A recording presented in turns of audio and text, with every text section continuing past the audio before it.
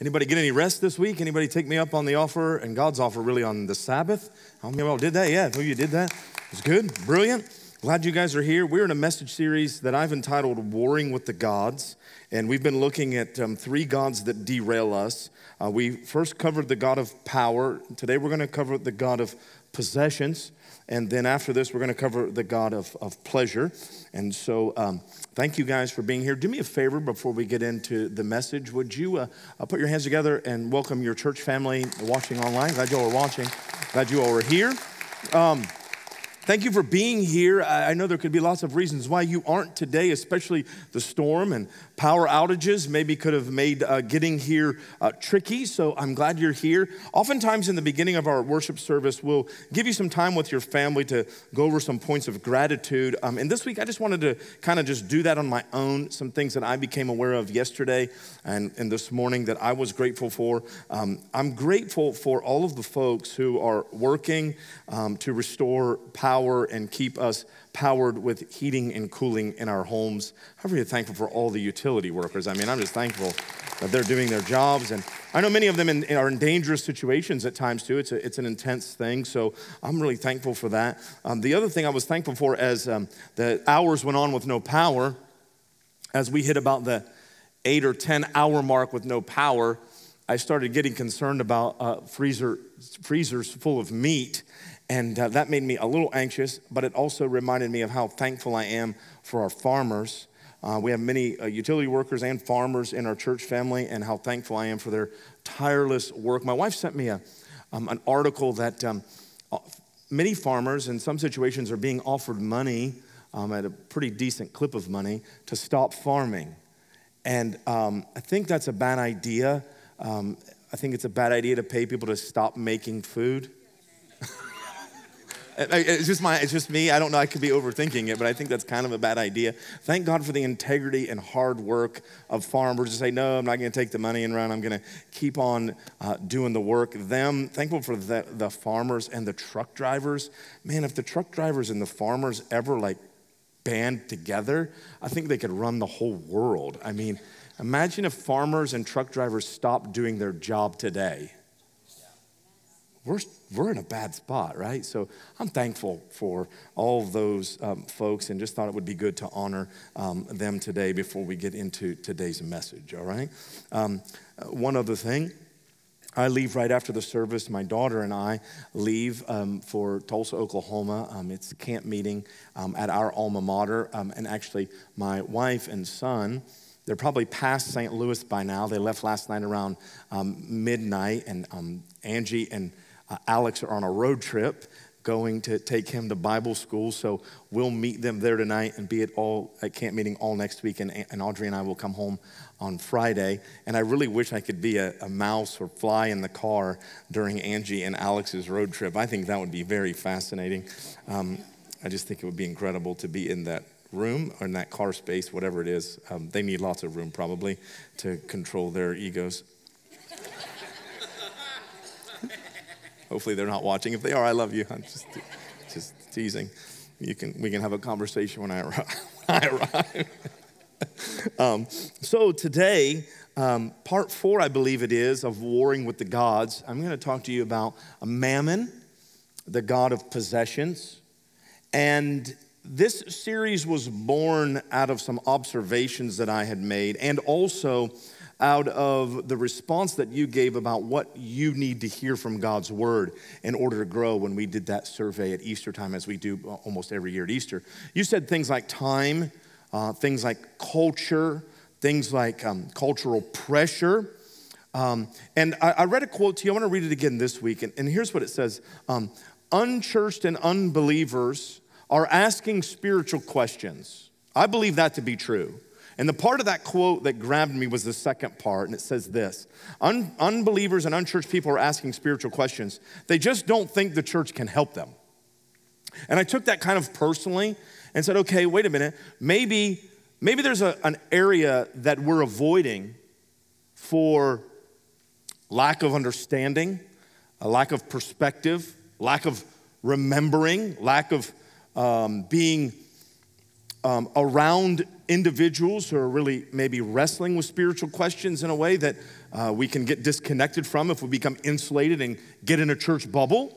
And so we started this series, and we've talked a lot about the introduction, about what these gods look like a little bit.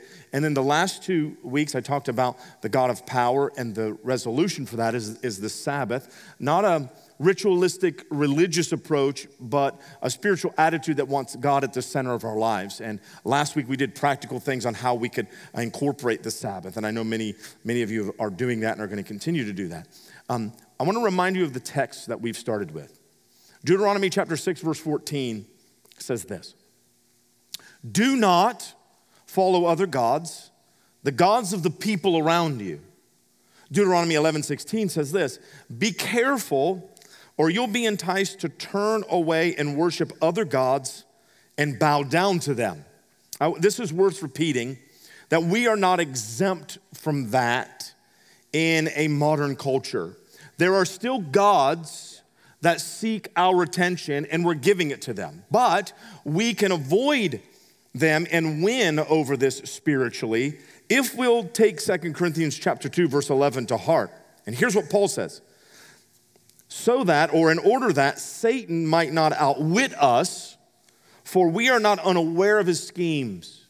So Paul says basically this: you do not have to be outwitted by the devil. You can be aware of his schemes. And so today, we're going to unmask this God of possession, see exactly how it works. But I want you to know that we're coming at it from a position of victory. And the man that I look to right now in this season of my life to pastor me was here in May, Pastor and Mrs. Hagan. He sends me a text every Sunday before service, sometimes on Saturday, but usually on Sunday. And I asked him if I could just share it with you guys, because it was for me, but I felt like it was for all of us in a way. And so he said I could share it. This is what his text said this morning: "I believe your Sunday will be a great one." How many of you received that? Going to be a great one. And he goes on and he says this: "God has destined you to win. Jesus has gone before you and secured your victory. So you've won before you ever even get to the battlefield. Whatever you're facing, I want you to understand that you've already been made more than a conqueror. Spiritually speaking, Jesus always causes you to triumph." That's a Bible promise. Now, it may not look the way you want it to look. It may not feel the way you think it should feel, but that's his promise to us. And so the God of possession is referred to in Scripture as Mammon. The God of pleasure we see in different cultures. Asherah is the Hebrew name. And then the God of power, which is Baal, we've already looked at. And we'll look at the God of pleasure next. So, before we do this, I want you to understand something.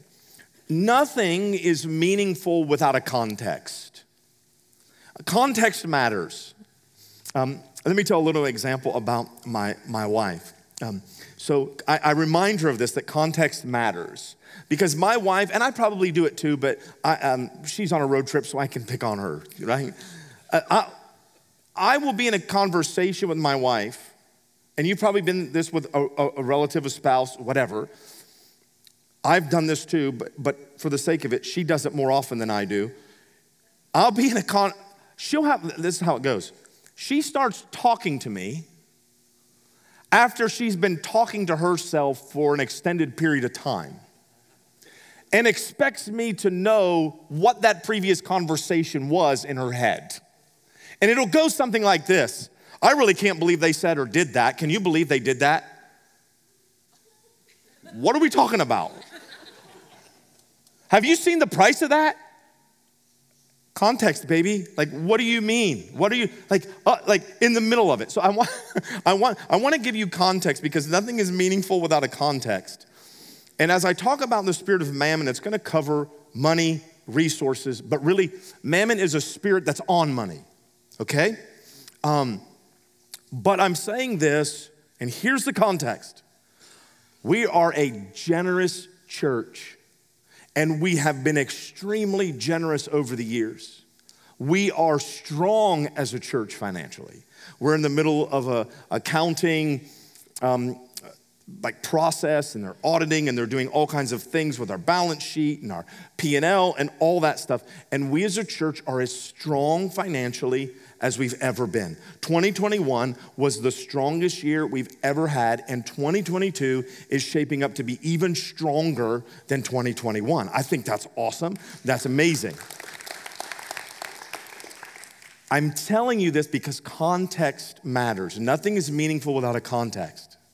I've been in church my whole life, and you gotta watch in certain churches that the moment the preacher starts talking about money, it's because the church is hurting. And I want you to know that that is not the reason that I'm bringing this message. And you'll see this message will involve money, but it's not about money. It's about something different. And today I'm just gonna show you the indicators of this God, and then next week, I'm gonna give you the solution.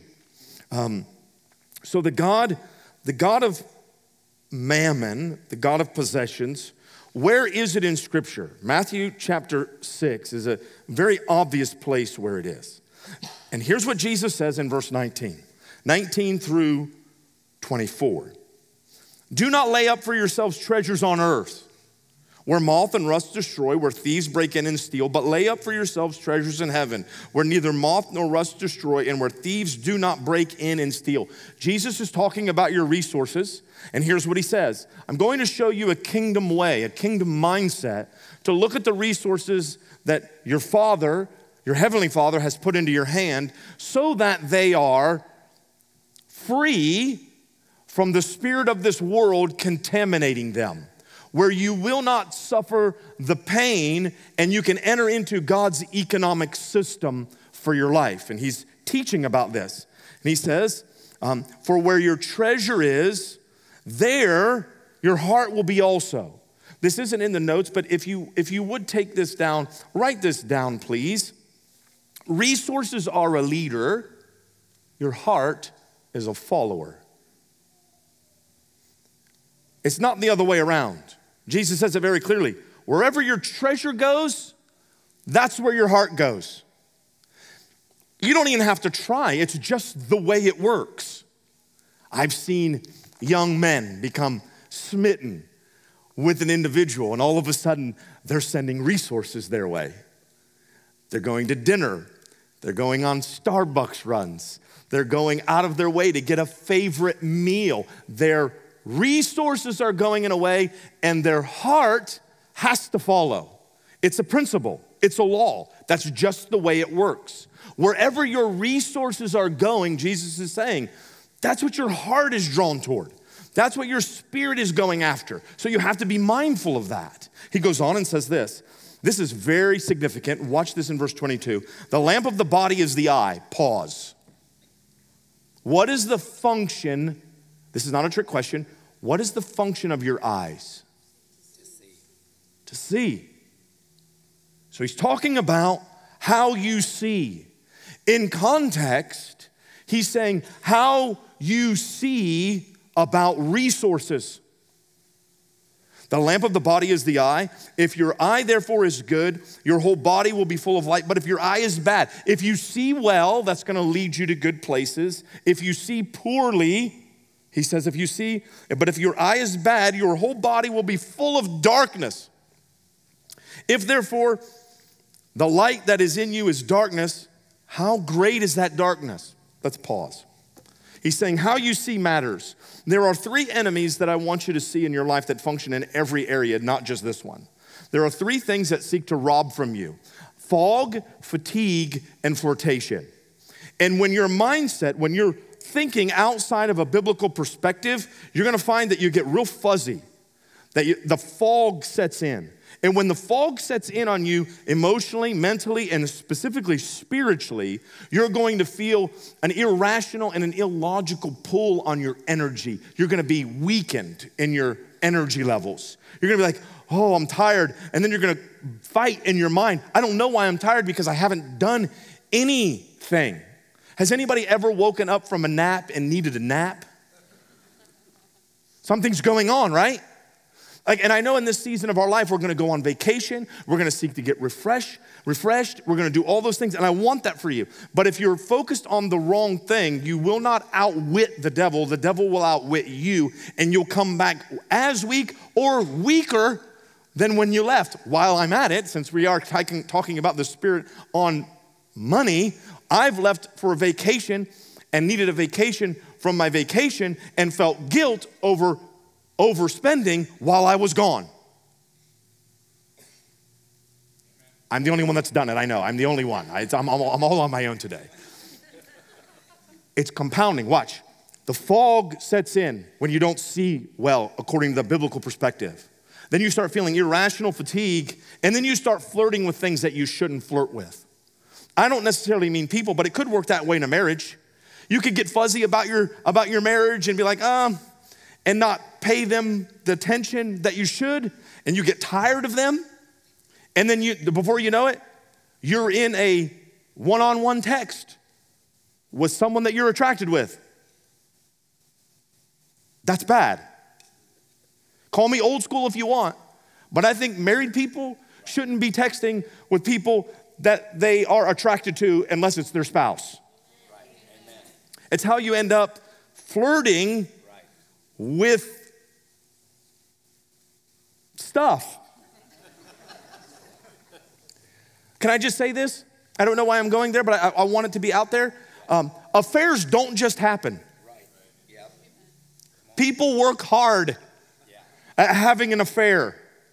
And it's small little things. The fog sets in. Oh, they don't compliment me like they used to. They don't appreciate me. This person, I can tell, they really appreciate me. And what you don't know is they're neglecting their current spouse like you feel like you're being neglected as your current spouse, and you're building a foundation on an improper thing, and it's going to cause really a lot of destruction in your life. And you have to really guard your lives and your emotions romantically. I appreciate the encouragement. Praise the Lord, everybody. Praise the Lord. Praise the Lord. Maybe you got lost in the eloquence of the fog, the fatigue, and the flirtation. But that's what happens, like in your resources. A fog will settle in. You'll get in all these areas, right? And this concerns me. And that's what he's saying. How do you see it? If you can get one point of clarity today where you've been foggy, one area where you've been stuck, just one area. Oftentimes we're looking for all this clarity in all this area. Listen, if God can just, through his Spirit, just clear up one thing for you today, that's a victory. Just one bit of clarity. That the eyes of your understanding, Paul said, that they would be enlightened so that you would know what is the hope of your calling. This whole series is about lifting the fog one element at a time. And so Jesus goes on, and he's setting us up how you see it. And this is what he says.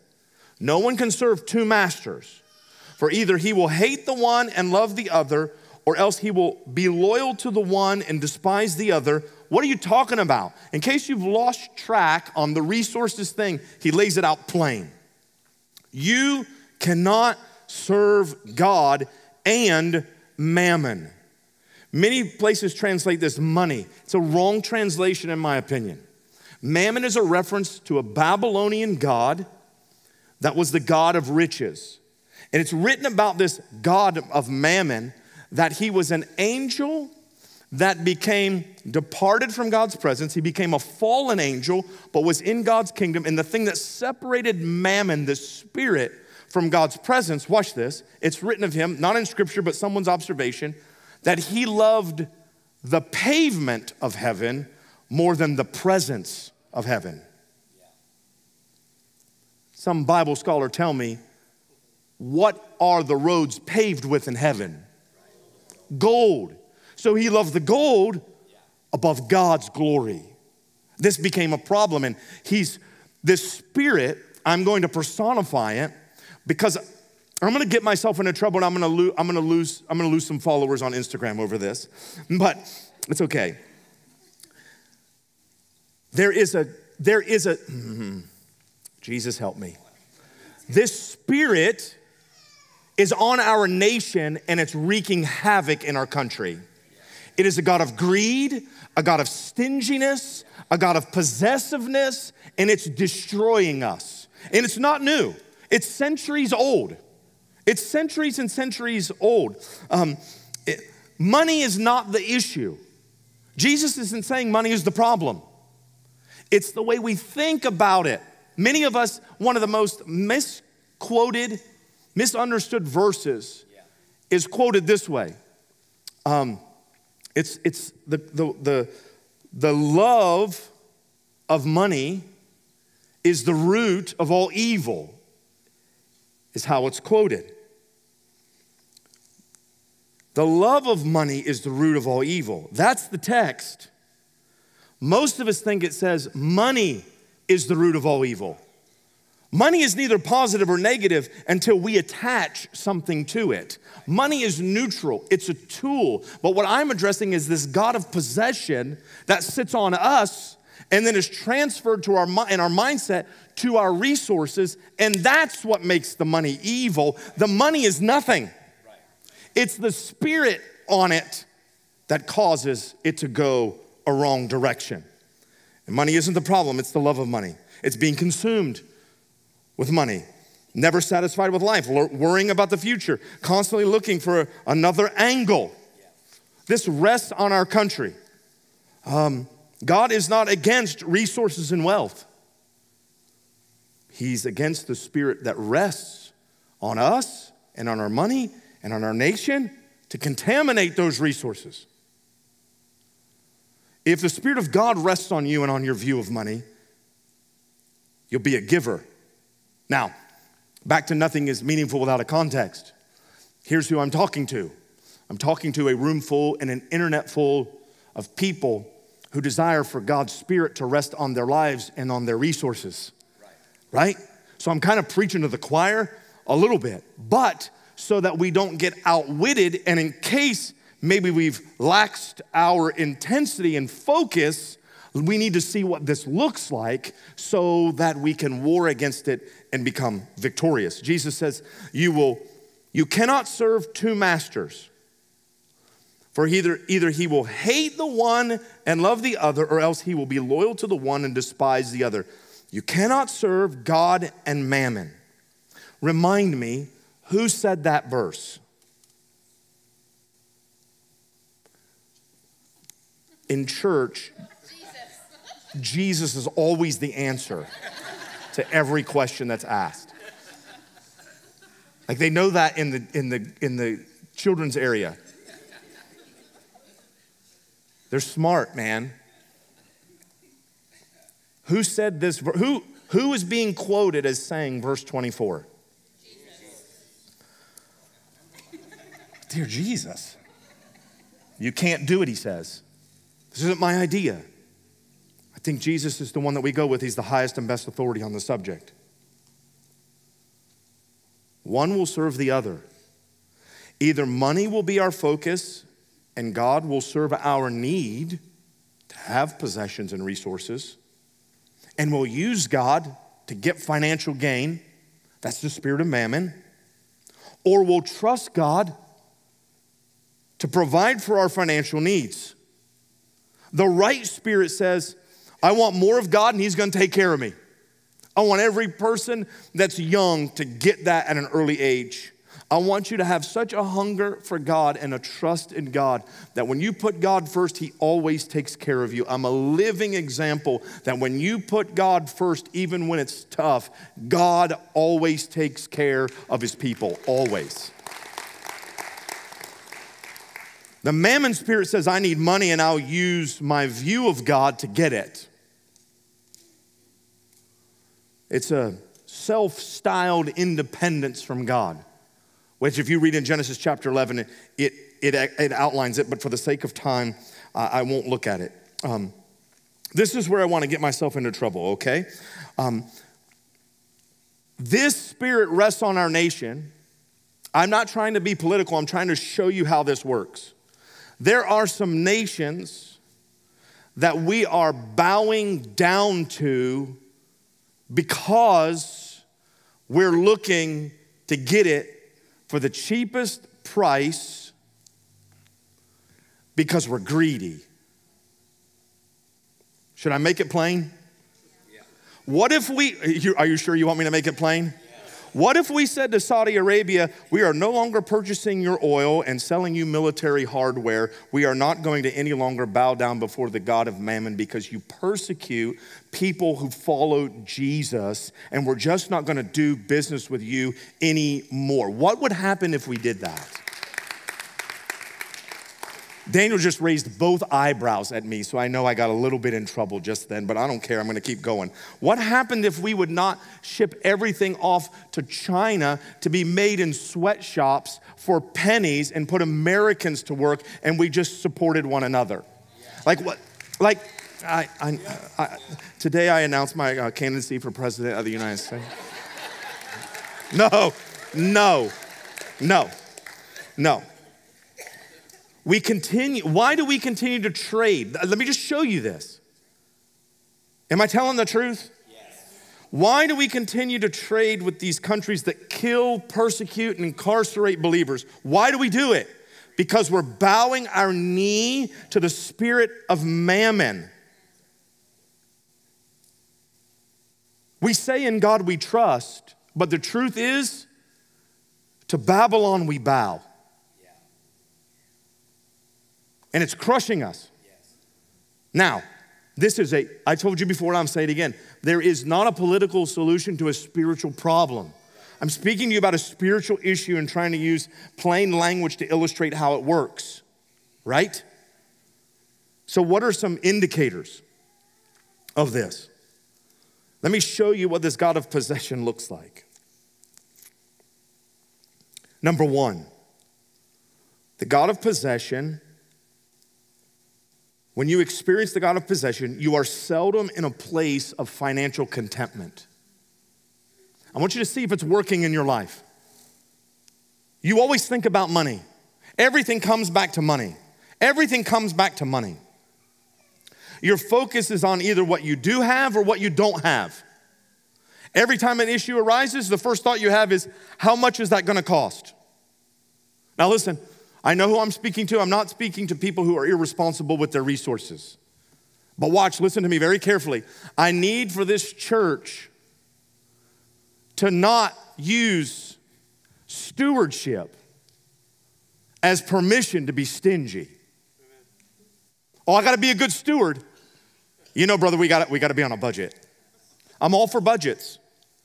But I've watched, not necessarily you, but I've watched. And people talking about keeping God on a budget because we're on a budget and we got to watch. Let me tell you something. We're good at keeping God on a budget and we're terrible at keeping Target on a budget. Yeah. Good night, everybody. Let's start the van. Why? Because we're not content. That's the issue. And we're always thinking about what we don't have. Our devices are telling us what we need. It's feeding into our insecurities. I got an ad on one of my social medias yesterday, and I kid you not, it said, do you want to lose weight? Are you in your 40s? Do you weigh, and I won't tell you what it said, but it was within 5 pounds of what I weigh.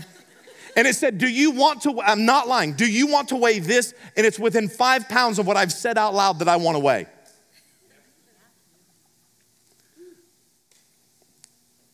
Number two,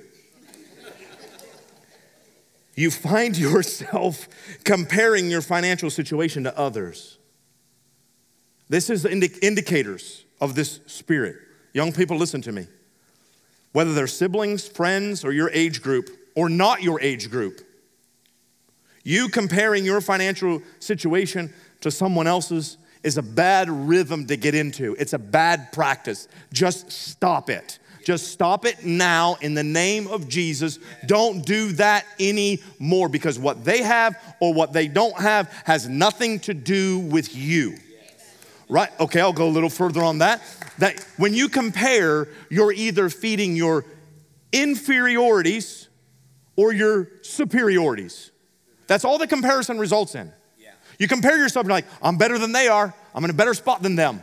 Or you say, wow, I'm terrible. They're way further down the road than I am. Comparison, it will destroy your life, and it's a byproduct of this spirit getting into your mindset and wanting to rest on your resources. And then you'll try to get your resources to keep up with your ego, and that is the recipe for bankruptcy. Right.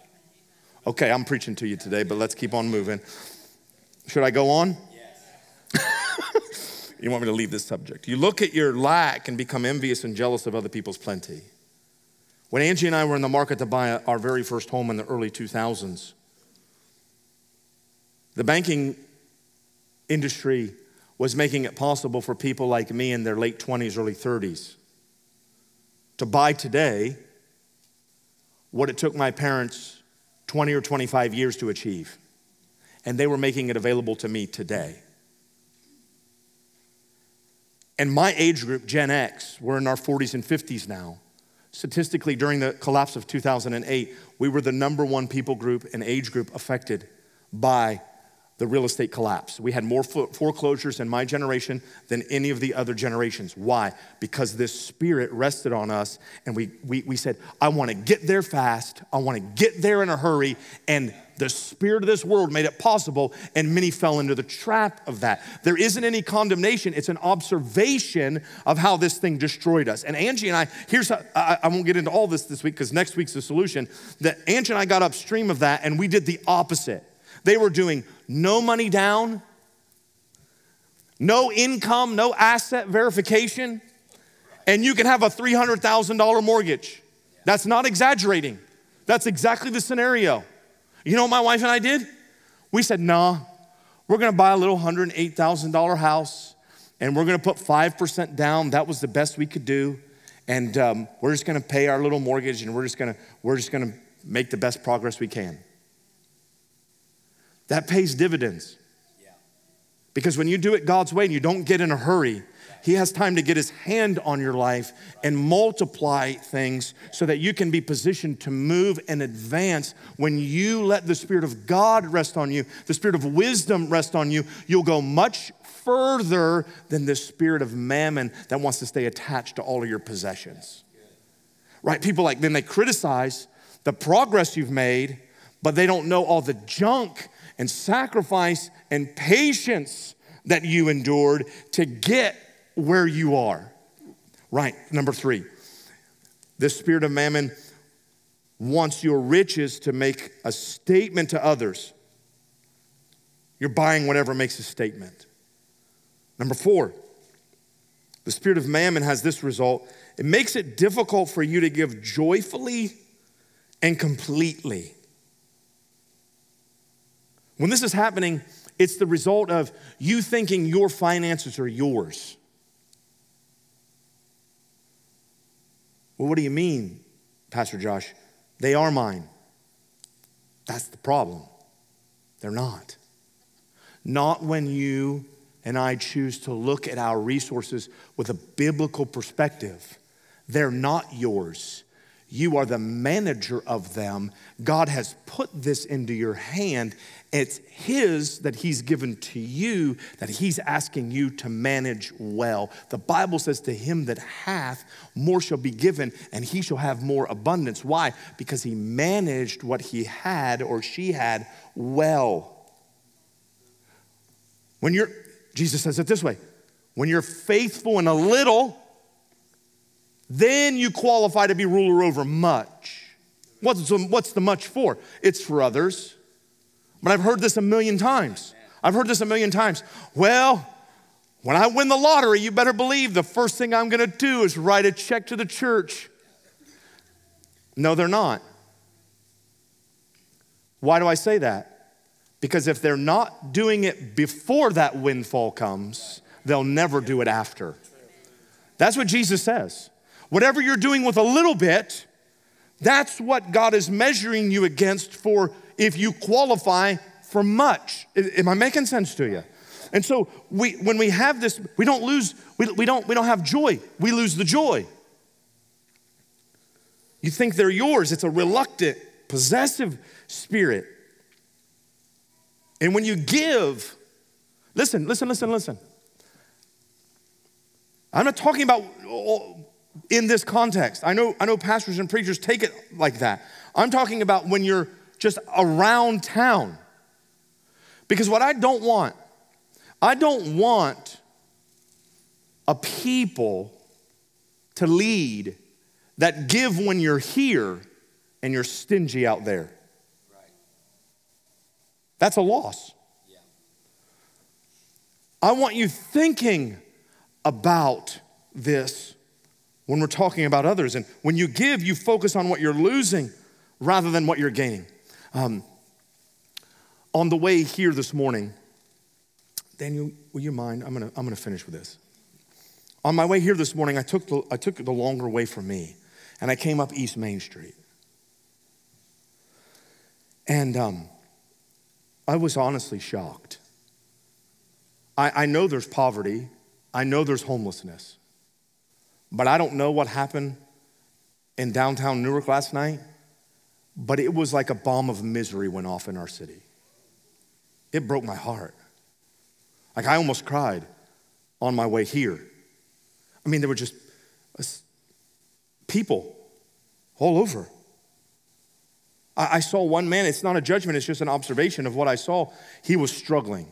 I don't know if it was struggling with alcohol or some drug or just fatigue and no sustenance, no food, no water. But I mean, he was stumbling all over. And I happened to catch him right as he was near an unfenced small garden. Like, it wasn't very large. 8 by 10. And he was kind of rifling through that, looking for food, looking for something on the vine, and he found nothing.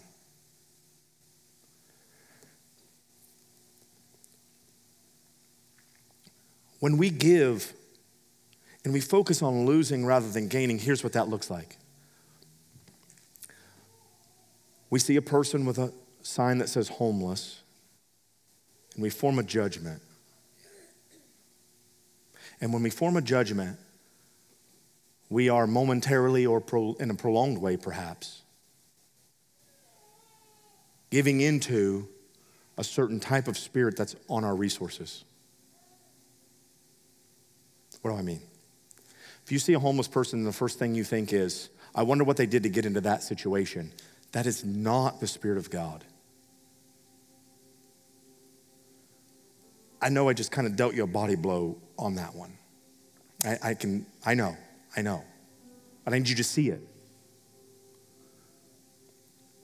The spirit of Mammon, when it gives, it thinks through, I'm giving and it's gone. It thinks like this. With a person who's in need, it thinks through this lens of, well, I don't want, and we use God to justify our stinginess at times and say, well, they're probably gonna smoke it up or shoot it up or drink it up. And that's the assumption we make. Yeah. True. And you know what? They might. They very well could. That's not yours to judge. Right. Oh, I'm gonna talk to you today, church, like it's plain. What's yours to judge is, did the Spirit of God rest on you to do something with that resource? That's your task. Because see, when it's not yours and you look at it through the right lens, you let go of it, you let go of it. Oh, I know this is hard to hear. It's okay, but it's hard to let go of because you're like, oh, no. See, you've got something attached to your mindset that says, now they have to do what I approve with these resources. No. Your assignment is to let it go.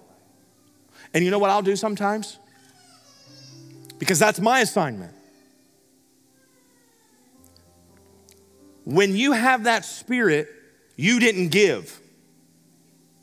It left your hand, but you didn't give. Because when you truly give, it's no longer yours. That's good. If I were to give this watch to my son, I can't tell him where to carry it, where to store it, when and when not. I'm not gonna do it, but if I was. Why? Because I want it. It's mine. Okay? It's mine. I've been nice to him enough. Can you see? Like I'm holding on to it. I'm holding on to it. When we do that with resources, with people in need, or whatever we do, you know how much or how little this thing has a hold on you when you let it go, if you really let it go.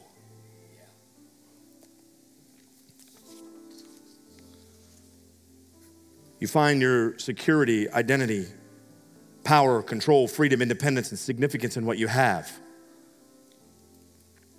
These are all assignments for God and God alone. They're not assignments for your money.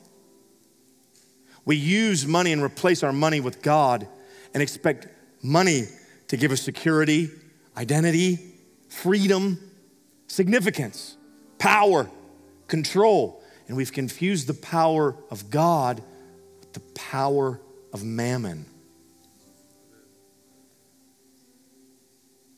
You're never satisfied. There's always something else, just a little bit more to pursue. And again, I need to tell you, I know who I'm talking to. I'm not talking to lazy, irresponsible people. We're hard workers. We go at it. But there is an unhealthy level of never satisfied.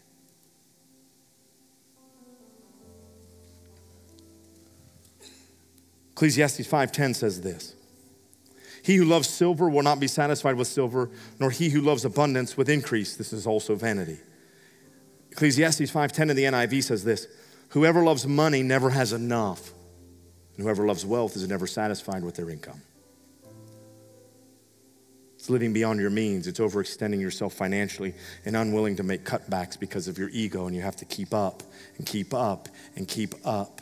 It's something that's spiritual, that's driving you, that God wants to set us free from.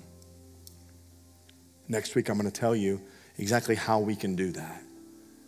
Today is the theological foundation of what this God does in our life, and next week, I'm going to give you the practical things on how you can break free.